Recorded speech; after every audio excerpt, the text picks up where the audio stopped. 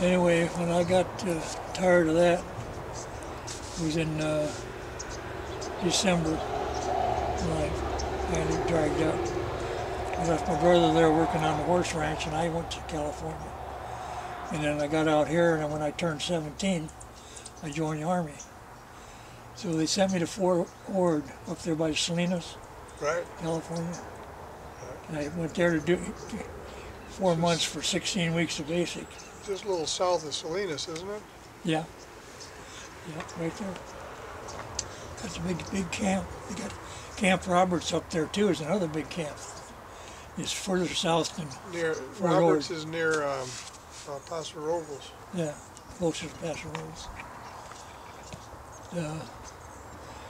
Anyway, I've been up there about two months or so. No, I think I've been up there 4 months because my brother had re-upped in the Army, but I didn't know that. And I was in the day room shooting pool with a guy on a Sunday, and Sam walked by the window, and I told that guy, I said, if I didn't know my brother was in Colorado, I swear he just walked by that window.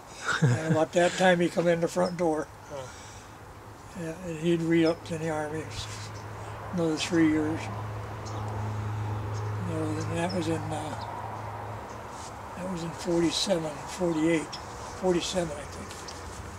Because I went to Korea in 48. And then they set Syngman Rhee up there as president and give South Korea their independence. And I worked in a guard company there for 13 months, and then I went to Japan, stayed 18 more months. So I was overseas almost 3 years, and I hadn't had a furlough or nothing. So when I came in on the Ainsworth in Seattle at June 19th, and then they gave me a 60-day furlough, and I headed for San Diego. I got to San Diego 21st of June, and the war broke out in Korea the 25th. I went home 4 days. And the 4th of July, I got a telegram from Washington. It said, all leaves are canceled. Report to duty immediately. So, okay. So I went back over with the 2nd Infantry. And when we got to Busan, all they had left of Korea with that whole peninsula was a 60-mile perimeter around Busan. And North Koreans had all the rest of it. We had 200,000 troops there, and there was so many people there that, there was 20,000 people from the 2nd Infantry when we got there. We were still outnumbered to 10 to 1. But anyway. Your dad was out in California yet at that point, or? Yeah. Yeah, he come out there in 46 too. Same time that I went back to Michigan. But, yeah, he come out and he went to work for John Hanson moving houses. And he's been doing all kinds of labor work back in Michigan.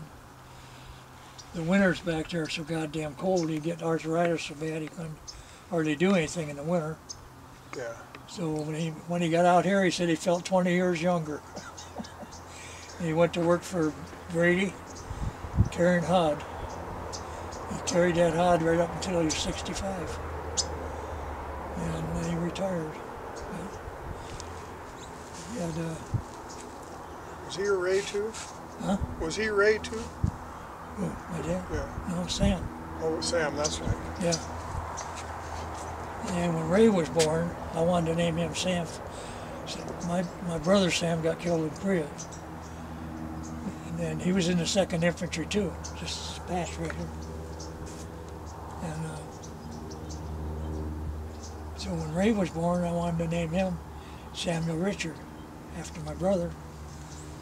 And my wife wanted to name him Ray, so I wound up naming him Ray.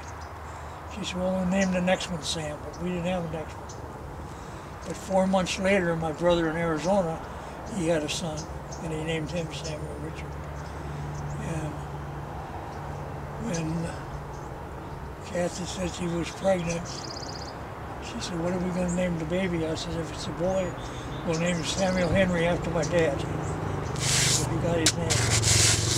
Dad died in December, and Sammy wasn't born until the following April. So he never got to see his grandpa, but he got his name, his whole name.